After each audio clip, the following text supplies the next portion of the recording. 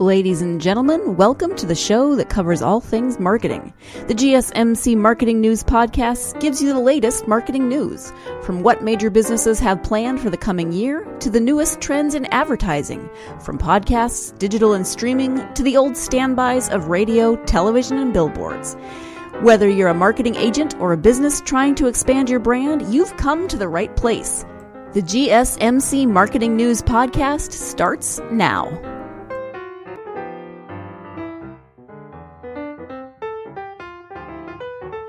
Hello everyone, and welcome to today's episode of the GSMC Marketing Podcast, brought to you by the GSMC Podcast Network. Today we are going to be taking a magical journey to the wonderful world of Harry Potter. Harry Potter is a beloved book series, movie franchise, world theme park, Broadway show, you name it, there is something to do with Harry Potter. So obviously with that entire world that has been created by J.K. Rowling and a team of marketing experts, it would only make sense for us to take a look at some of the marketing strategies they have used to help create and promote that world. So on today's episode, we are going to be taking a look at some of the stats and facts that go along with Harry Potter. We're going to be taking a look at some of the marketing strategies they have used and how you can use them. We are also going to be talking about the world outside of the books. As many of you know, there have been movies created about Harry Potter, spin-off films, a theme park now that is available in 3 different locations. There's also this entire world of merchandise that goes along with the Harry Potter books that we're going to explore today. And then at the end of today's podcast, stay tuned because we are going to be talking about 10 other books that have a similar marketing background as Harry Potter. So make sure you stay tuned for that. Right now, though, I would love to remind everybody to please subscribe to this podcast. We post new episodes every Monday, Wednesday, and Friday. We're also very, very active on social media, and I really love interacting with you guys on all of our social media platforms and on the podcast itself. So if you have thoughts, comments, concerns, or questions about anything we talk about on today's podcast or on any of our other podcasts, then go ahead and write a review, write a comment, tweet at me, comment on Instagram, comment on YouTube, because we really love hearing from you guys and we really love carrying on this discussion outside of the podcast, so make sure to do that. So let's get right into it with some stats and facts you might not know about the wizarding world of Harry Potter. The estimated value of the Harry Potter franchise is over $20 billion. That is including all of the books, movies, theme park, merchandise, toys, accessories, makeup, Lego, everything you could imagine. It can all be boiled down to over $20 billion. The Harry Potter books have sold over 500 million copies and have been released in over 80 languages. The Harry Potter films have grossed over $7 billion. Harry Potter and the Deathly Hallows Part 2 single-handedly brought in $1.3 billion in global box office sales. $600 million is the estimated global box office of the 2016 spin-off Fantastic Beasts and Where to Find Them.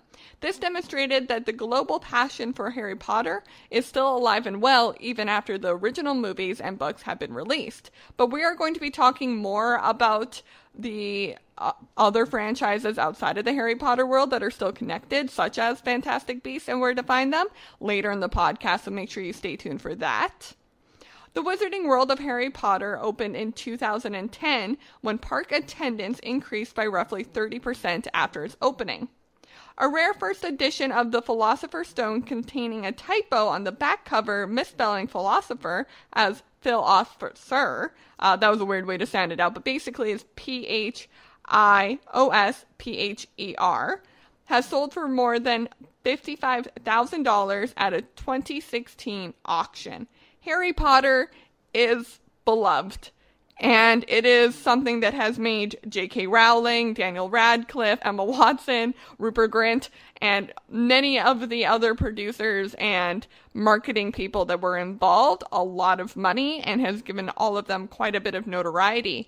And it's really because of the love for the franchise that has sort of sparked this entire world of content. It's not just a book series. It may have started as a very successful book series, but it has since spiraled into this completely different world that people can go into on their own and sort of explore and relate to in a way that Not a lot of other books and movies have really done that or have had the ability to do that and have been able to stay around in pop culture and in our society for as long as Harry Potter has. It appeals to youth, it appeals to children, it appeals to people 30 plus, 40 plus, 50 plus, men and women.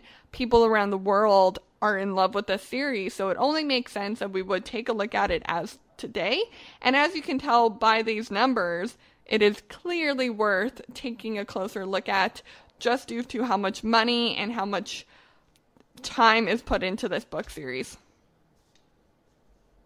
Okay, everyone, we're going to go ahead and take a short break from the podcast, but when we come back, we're going to be talking about some of the marketing strategies that were used in the Harry Potter franchise. So stay tuned for that, because you are listening to the GSMC Marketing Podcast, brought to you by the GSMC Podcast Network. I'm your host, Mackenzie Jaquish, and I'll be right back.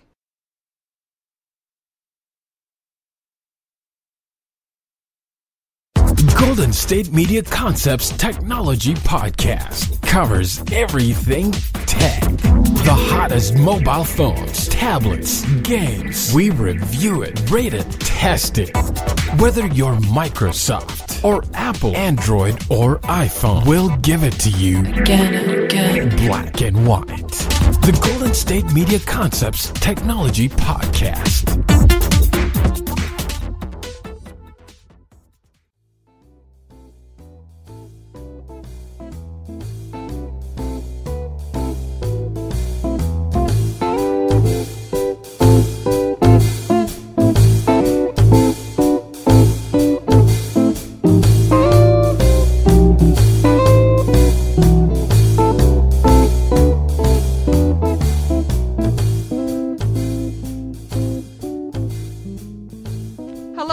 And welcome back to the GSMC Marketing Podcast, brought to you by the GSMC Podcast Network. I'm your host, Mackenzie Jaquish, and on today's podcast, we are talking about Harry Potter and Harry Potter marketing. Harry Potter marketing is so interesting because, of course, and we're going to talk about this, the product itself was great. People loved Harry Potter from the start. Did it need the marketing push that it got? Absolutely. You can still have this amazing book. It will still be successful. But will it be Harry Potter level of success? No, this was marketing. This was a marketing team. This required strategies and testing and building an entire marketing plan around this series of books, around one little boy finding out he's a wizard, that it created this entire world. So we are going to take a look right now at the 8 strategies that were used in the Harry Potter marketing plan that helped create such a big world and such a big franchise. So number 1, the good product. It all starts with the fact that the first Harry Potter book was a good product. People wanted to read it. It was well written. It had interesting characters. It was something that we really hadn't experienced before because it was, science fiction, but mystery, and it was real world. It was a family. It was a human impactful story. It was a children's story, but you understood it if you were older. There were just so many things that went into making Harry Potter such a good book that it then made it so much easier to market. But Harry Potter was such a good book and was such a good product that that's really how the seed got planted. That's why people were so excited, and that's why people were so intrigued and excited and ready to be a part of this world and were ready to be marketed to. The next thing they did was they developed a strategic approach. So it's not like they were like, all right, let's do billboards and magazine covers and guerrilla marketing and social media marketing, even though that wasn't quite a thing when Harry Potter got started. It was definitely a thing at the end of Harry Potter with social media marketing, and it was definitely utilized for the later films and is utilized today for continuing on the Harry Potter brand. But at the beginning, they really had to be strategic about how they were going to market Harry Potter, who they were going to target the books to, how they were going to sell it, if they were going to sell it to make it into a movie, if they were going to create a world outside of it, what would that look like? Everything was done super strategically, and everything was done in order to complement and supplement the original product. So again, it really goes back to that first step of they had a good product. So they needed to create a strategic approach to market this good product because they understood that it was a good product, but it was a specific product. This wasn't just a great book. This was a really great book about wizards and an entire world. So how do we market something that is so specific, so one of a kind? You need that strong strategic approach. The third thing they used was emotional involvement. So for a lot of people, especially today in 2020, as I record this podcast, Harry Potter already has that emotional attachment to them. They are already emotionally involved with that series and with that world. I know girls and I know guys and I know people who have Harry Potter tattoos on them, who have included Harry Potter memorabilia in their wedding photos. I was once in a job interview and they asked me which Hogwarts house I belonged to. This is a thing that people are emotionally invested in now, so it's easy to sell to that now. Now they can sell things like wedding bouquets that are Slytherin themed, or Ravenclaw pencil kits, or Hufflepuff cheese puffs. I don't know. But those are just examples of what they can sell to you now. But when it all got started, that emotional involvement wasn't there. So one of the marketing strategies they used was creating an emotional background and creating that emotional pull with their marketing. They never just marketed as being, this is a good book, read it. They marketed to, hey, let the child inside of you or let your child experience this world. They used their marketing to really try to draw out an emotional appeal rather than expect there to be an emotional appeal. The next thing they did is they teased their perpetual marketing. So this is really how they marketed everything past the first book. So far we've really been talking about how they marketed that first book, but this is now how they grew the universe from that one book. So the first book came out, all right, let's start teasing the second book. And by the time the second book had come out, they had already sold the movie, right? So let's start talking about the movies. And while the first movie's out, let's talk about the new book. And while the new book is being released, let's talk about the making of the next film. They never stopped. Everything was consistently growing and building on each other.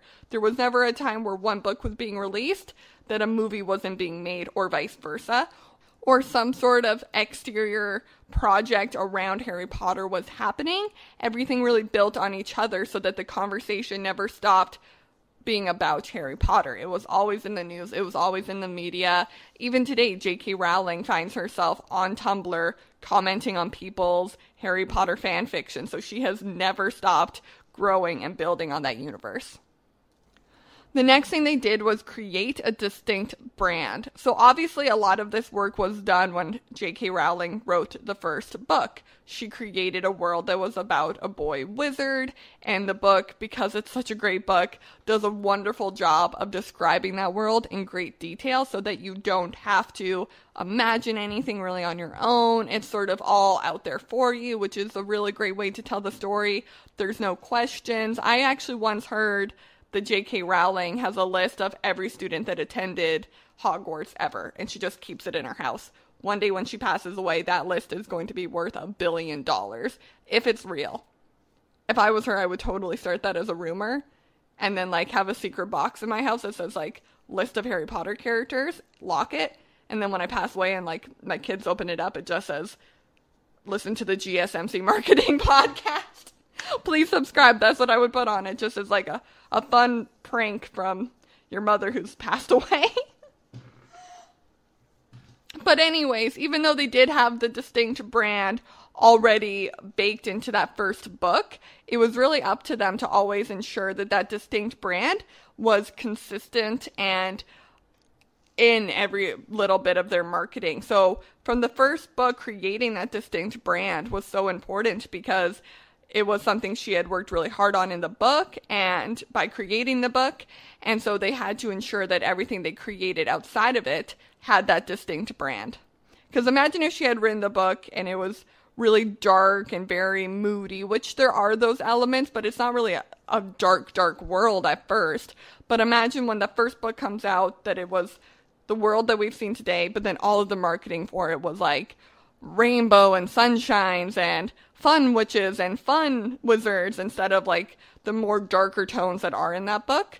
Or vice versa. Imagine if all the marketing was super dark and was super scary and this is a horror book, this is a horror movie, this is a scary film, then it wouldn't have been as impactful because it wouldn't have been that distinct of a brand. Part of what makes it so great is that it is both a scary film, a scary book, but also an enchanting book and an enchanting movie. So you do get a little bit of both, which makes it so distinct. The next thing they always did was they made sure that that distinct brand they created was consistent on all of their marketing platforms. Every book, every movie, all the worlds, all the merchandise, all of the Legos, all of the Broadway shows that might happen, everything that exists for Harry Potter is consistent with that distinct brand. You're never going to see a Slytherin robe that is lime green. No, they're emerald green. I'm a Slytherin, I know these things. But you're never going to see Harry Potter without his glasses. You're never going to see a version of Harry Potter come out where the scar is a heart, not a lightning bolt. There are just so many things that are so distinct about that brand. Over the 7 books, over the 8 movies, it is all consistent. That doesn't mean that the world doesn't grow and change with the times, but everything is consistent and to the letter of what they created when they first originated that distinct brand. The next thing they did was create a multi-channel approach. So again, it is not just a book series, it is not just a movie series, and when they marketed both of those, they made sure that they were distinct, but also they used multiple channels for their marketing. The books were never marketed on Tonight with Jimmy Fallon, or I guess at the time it was probably David Letterman. They were never marketed in that way, but the movies sure were, because it has to be different, because they understand that when they're marketing something that's a book and a movie, they need to use a multi-channel approach rather than just targeting to this one demographic. Because here's the unfortunate thing. People who loved the books maybe didn't watch the movies, and people who only watch the movies probably will never read the books. So it is super important that you understand who your demographic is and you use a multi-channel approach to target them. The final thing that they did, well, they did a lot of things, but the final thing we're going to talk about today is that they played off of the audience's personality. So a lot of what makes Harry Potter so great is the fandom that's built around it. People are wanting to be involved in this world, and they want to know these characters personally, and they want to be invited to Hogwarts, and they want to be a wizard. They want to believe that this is a real world. So how Harry Potter decides to market to those people is by creating that world for them to explore. And they did that with the books, they did that with the movies, but they've since did that, especially with the theme park. They gave a real place for people to go and actually explore this world. And I'm not going to lie, I went to the Universal Studios theme park, and it totally made me want to go out and buy the Harry Potter movies. So it is a never-ending cycle of invite people into this world so that they want to explore the movie and the book world, but for them to even ever want to explore that world, they needed to read the books and the movies. So things are constantly just cyclical in the marketing world for Harry Potter. Okay, everyone, we're going to go ahead and take a short break from the podcast, but when we come back, I'm going to tell you how you can use those 8 points we just went over in your own marketing to really build that fandom and build that excitement around your own product. So stay tuned for that, because you are listening to the GSMC Marketing Podcast, brought to you by the GSMC Podcast Network. I'm your host, Mackenzie Jaquish, and I'll be right back.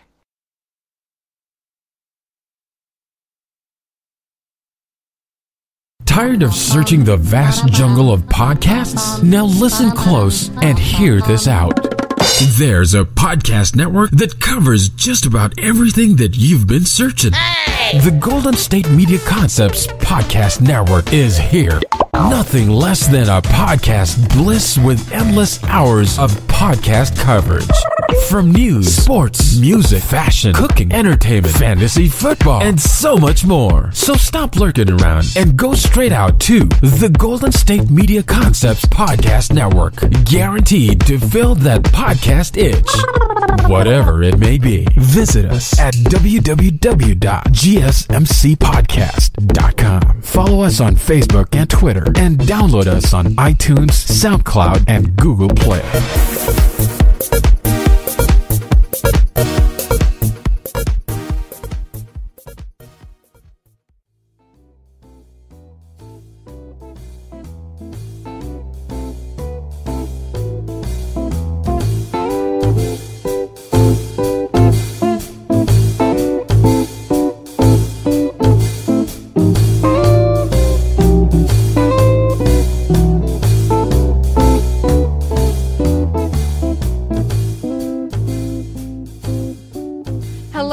And welcome back to the GSMC Marketing Podcast, brought to you by the GSMC Podcast Network. I'm your host, Mackenzie, and on today's podcast, we are talking about the wizarding world of Harry Potter. Before the break, we talked about the 8 strategies that they used to market the movie and create this beautifully expansive world that we all get to explore thanks to the marketing and due to the wonderful writing efforts of J.K. Rowling. But in today's podcast, we're just talking about the marketing of it all. This is not the writing podcast. I'm not going to talk about how good the writing is. Instead, we're going to talk about how good that marketing is and how they were able to create a fandom and a world around these books about a little boy who finds out he is a wizard.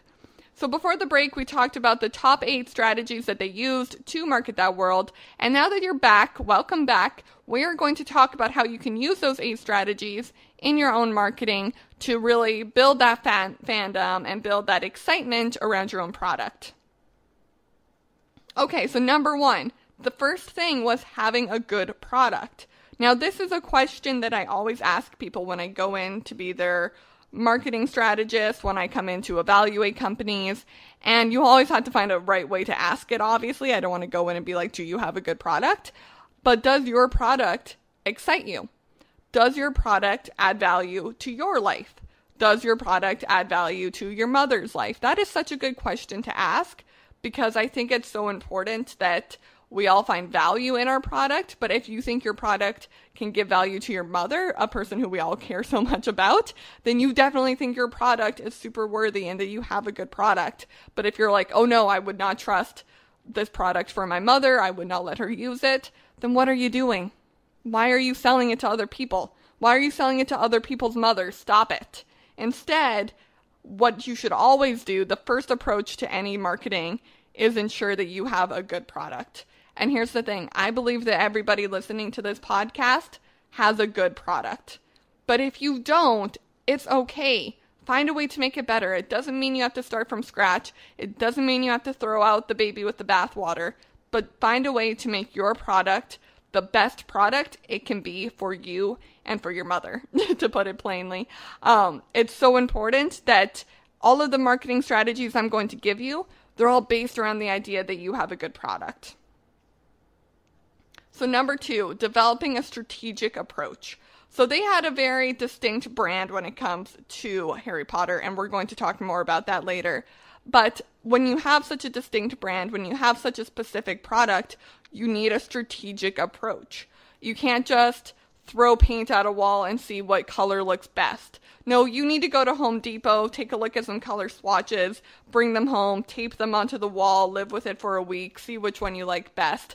It's sort of a long process, and it's a tiring process, and it's a tedious process, but it's an important process because if you don't have a strategic plan when it comes to your marketing, then your good product, your great product, is going to go to waste because it's not going to be marketed to the correct audience. It's not going to be targeted to the right people who want to buy it. You're not going to be able to sell it properly, and you're going to end up failing with your product before it ever even had a chance to really fly. Number 3, emotional involvement. So I talked about at the beginning of this list, do you like your product? Would you let your mother use this product? That's part one of finding an emotional involvement. You need to be emotionally involved with your product. You need to love it so much that you are willing to wake up at Saturday morning to go work on it. You need to love it so much that you are willing to cancel plans with your high school fling to work on your product. That's part one of emotional involvement. Because if you're so in love with your product in the same way that J.K. Rowling was so in love with Harry Potter and the book series she created, then you're going to be able to allow other people to fall in love with it the same way. Because that's part two. You need to create something that people are able to emotionally hook onto. And that might seem silly. You might be thinking, hey, Mackenzie, you're crazy. I sell water bottles. How are people going to be emotionally attached to water bottles? But that's the thing. There's a million different other water bottle companies out there for me to try. Why should I try yours? Why should I take a chance and buy your water bottle instead of Water by Heather? So what you're looking for is to create emotional involvement with me and this water bottle. And it doesn't have to be deep emotion, guys. It doesn't have to be that I'm madly in love with this water bottle and I can't live a day without it. I won't drink water from anything else. But it should be, no, I like this water bottle because I've been using it for a few years. It works really well. It's never broke. It's never leaked. And I really like it and I enjoy using it. That's as deep as the emotional involvement needs to go. I'm not looking for true love here. I'm looking for a long-term commitment, though. It's a little bit of a two-sided sword because you're not looking for that deep emotion, but you're looking for a long-term commitment. Basically, you're looking for like a very good workplace relationship. You like each other, you're going to continue liking each other while you work together, but it's not love.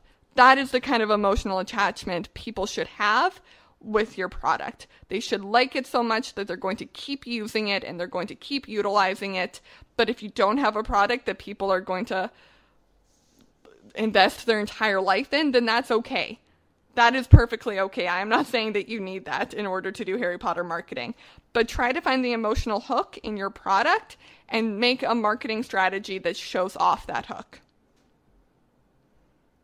Number 4, tease and perpetual marketing. So this is what I talked about of how every time a Harry Potter book was released, a new movie was announced. Every time the movie was released, a new book was announced. When it was all said and done, suddenly the theme park was opening. Suddenly the new movies were coming out. Suddenly there was a Broadway show. Everything was always getting built on top of each other. And there's a difference between just growing this Harry Potter empire and to what I'm referring to right now of teasing and perpetual marketing. What I'm basically saying is that you should never stop talking about your product. You should never have a weekend or a day or a year go by, as crazy as that might seem, that some people would ever even consider doing that. But you should never have any length amount of time go by where there isn't a new conversation about your product. So if you end an event on a Saturday, then on Sunday, I want to see a post saying we have another event coming up next week. We have a new product being announced. We have a sale going on. When that sale ends, there should be a new sale. When that sale ends, there should be an event. When that event ends, you should have a promotion. When that promotion ends, you should have a giveaway. It never stops, and it never stops growing because the conversation is never going to stop.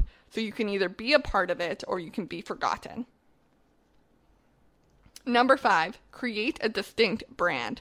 So there were a ton of books being published around the time that the first Harry Potter book was. A ton of books. Why did Harry Potter stand out? Why did Harry Potter become the huge success that it is today? It's because it's distinct. It's because it's an original idea. It's because it's a one-of-a-kind idea. Now, I'm not saying that your water bottle company is a one-of-a-kind idea. I'm not saying that your water bottle idea isn't a one-of-a-kind idea. Maybe it is. Maybe you have found a way to keep my water bottle cold all day, except not too cold because it hurts my teeth. If you have, write a review down below. I want to buy your water bottle. But you need a distinct brand that's going to stand out from the other competitors of water bottles. If Water by Heather has blue water bottle waves on her water bottles, then you should not be doing the same thing. If Water Bottles by Heather has pink flamingos painted on her logo, then your logo should not have flamingos. You need to be distinct and original and really try to think outside of that box so that you can create that distinct brand. The next thing you need to do is be consistent with that brand. So again, if Heather's doing pink flamingos on her logo, so you decide to do orange pineapples on your logos, this is a weird water bottle company I'm describing, and I do realize that, don't worry. But if you're doing orange pineapples as your logo, then you need to make sure that everything you put out has an orange pineapple on it. It is so important that you be consistent with your brand and with your marketing. That way people can recognize you. That way people can build loyalty with you. It is so incredibly important, guys, so just keep that in mind. Number 7, a multi-channel approach. So this is a little bit what I was talking about earlier with that strategic approach. Your strategic approach might be, okay, I'm only going to target people who are on Instagram.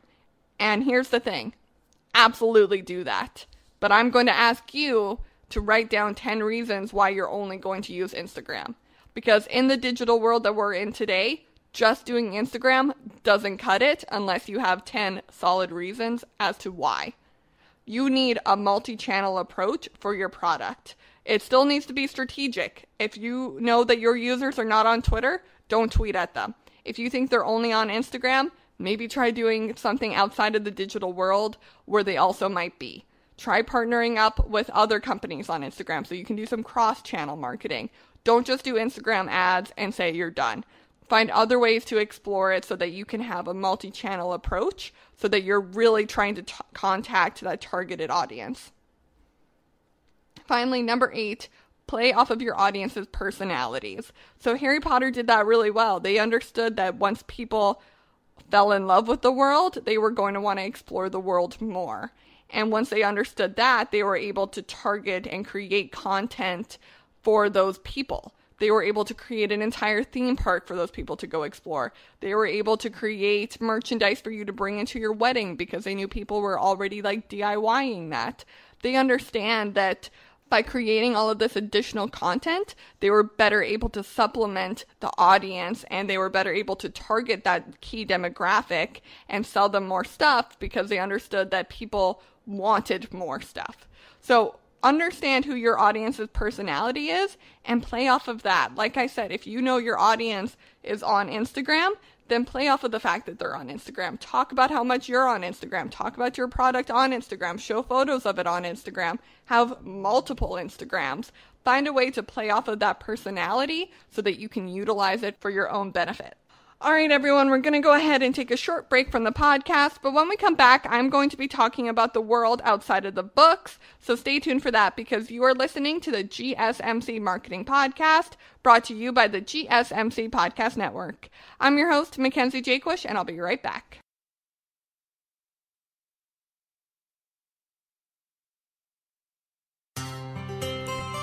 Are you a business owner? Someone interested in the latest news that might affect your business?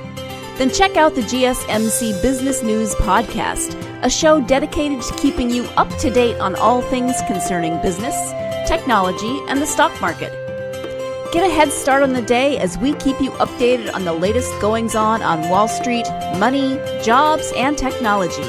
The GSMC Business News Podcast has you covered.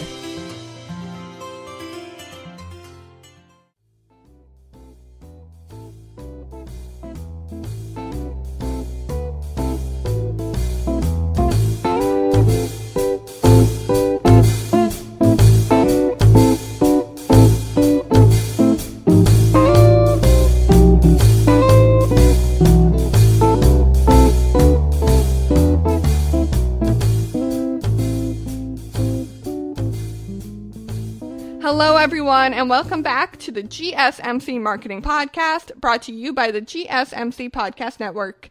I'm your host, Mackenzie Jaquish, and on today's episode, we are talking about Harry Potter and Harry Potter marketing. We are talking about the wonderful world of Harry Potter, how they created such a fantastic world using marketing, and the powerful words of J.K. Rowling.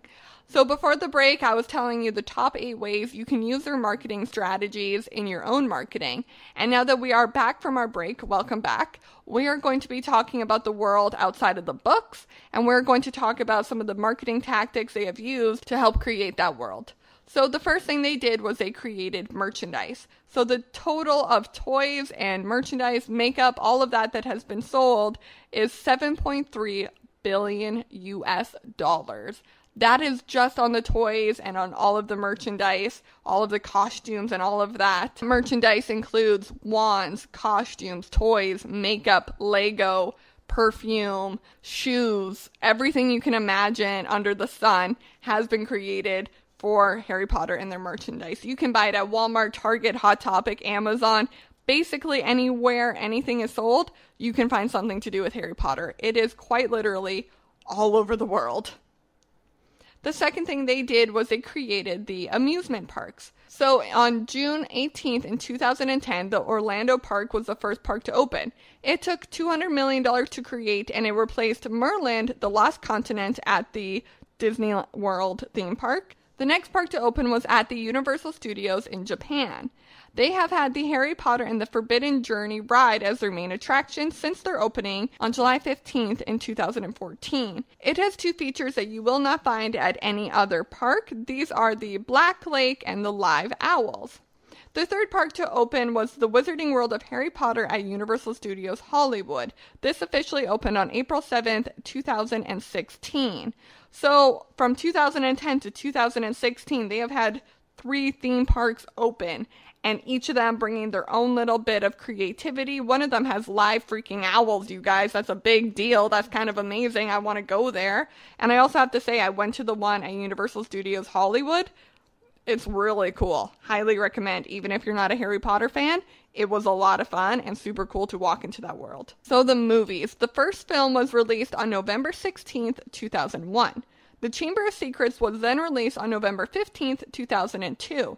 Finally, the third installment of the series was released on June 4th, 2004. So they had that November 15th and 16th date locked down for a while there. The fourth film, The Harry Potter and the Goblet of Fire, was released on November 18th, 2005. So really looking at this, guys, they had a movie released and they all sort of follow in that pattern. They had the movies released basically to the date every year for like 7 or 8 years. I think in total it took 10 years to get the full series out because there was that break between 2002 and 2004. I also remember that being a very big thing in the media. People thought the kids were going to be too old to be playing the part, so they kind of had to speed up the other movies to speed up with the children's aging because they were getting quite old quite fast. Well, at a normal aging rate, I guess. I understand it's not really wizards. But every year, basically to the date, they were pushing out a movie and the books are still being released. So this really goes back to that constantly pushing out the media and constantly talking about the series and the franchise so that the conversation never stopped for those 10 years that those movies were released. The total box office figure for all 8 films in the series is $7,723,431,572 worldwide. Guys, I counted it down to the penny for you. You're welcome. So not only were there the main 8 films, but they have since had spin-off films such as Fantastic Beasts and Where to Find Them, which grossed $814 million worldwide, with an additional $150 million spent on marketing. The sequel to that film, The Fantastic Beasts: The Crimes Against Grindelwald, grossed a total of $653.8 million worldwide. This was the lowest grossing Wizarding World installment to date. So that did worse than like the first movie, guys. And here's the thing. If the worst movie in your franchise made $653.8 million worldwide, that's not a bad Tuesday. That's not a bad number to have on your list, I gotta say. It is said that there will still be 5 films in this franchise, so we are going to have to wait and see if the movies maybe keep losing money like The Crimes of Grindelwald did, or maybe they'll get back up to that original hype of the original 8 Harry Potter books and movies. The final product I want to talk about that exists outside of the Harry Potter world is the Broadway show. So Harry Potter and the Cursed Child Part 1 and 2 is a sequel to Harry Potter and the Deathly Hallows, which is the final movie in the original franchise. It was actually not written by J.K. Rowling. She may have overseen the script, but she actually did not write it. On its first 8-show week at Broadway's Lyric Theater, it grossed a record-breaking $2,138,859.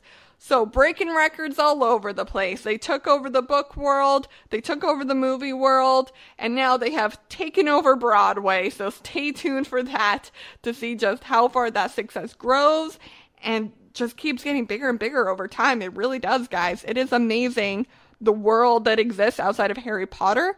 You could never read one page of those books and still be heavily invested in this world, thanks to the Broadway show, the spin-off movies, the original movies, and the merchandise that has been sold around the world. It is definitely a huge world that people take part of and embrace wholeheartedly.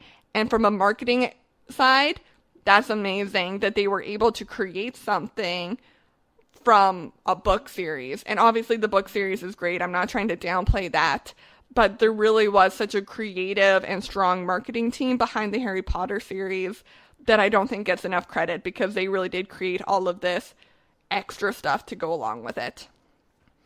Okay, everyone, we're going to go ahead and take a short break from the podcast, but when we come back, I'm going to give you the top 10 other books that sold almost as many copies as Harry Potter. Nothing quite as big, but the marketing for all of these books have also been quite extraordinary and quite wonderful. So stay tuned for that, because you are listening to the GSMC Marketing Podcast, brought to you by the GSMC Podcast Network. I'm your host, Mackenzie Jaquish, and I'll be right back.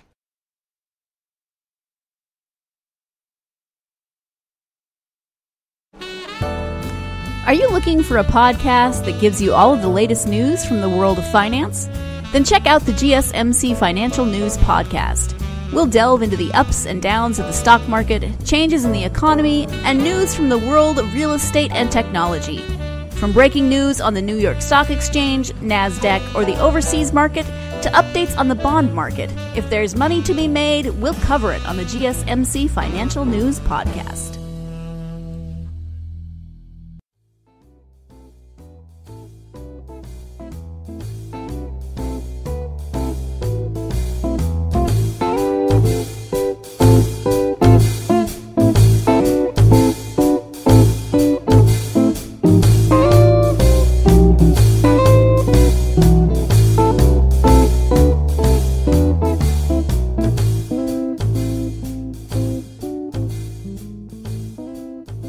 Hello, everyone, and welcome back to the GSMC Marketing Podcast, brought to you by the GSMC Podcast Network.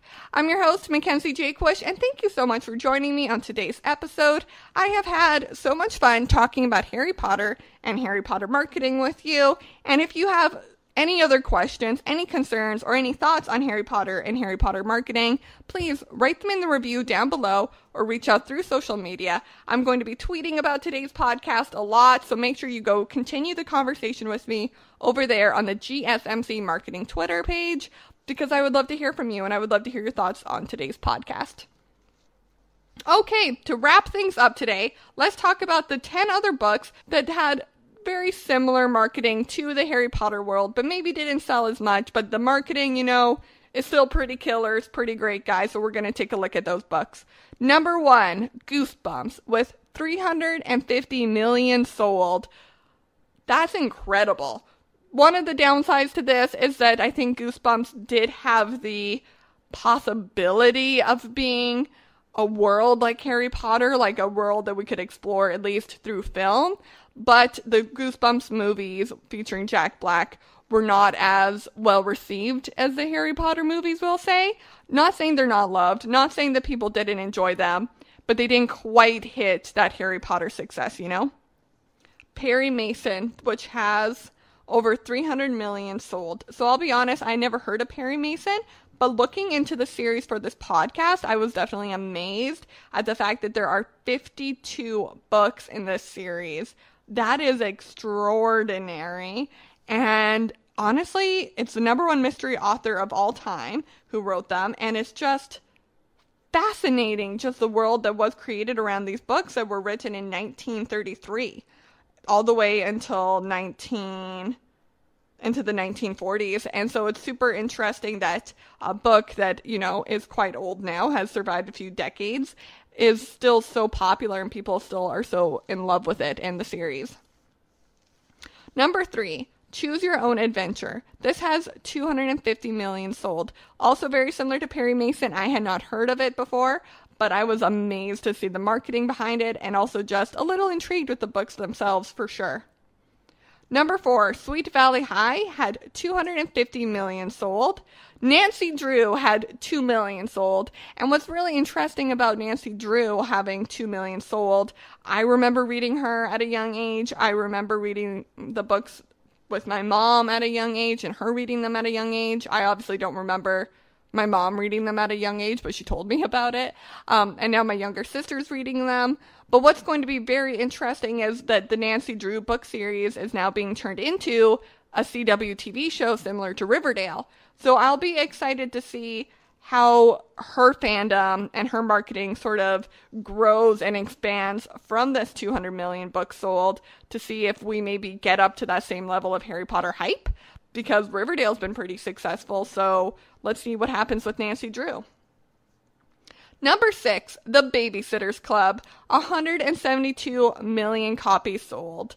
This just warms my heart. I love The Babysitter's Club. I love that entire world.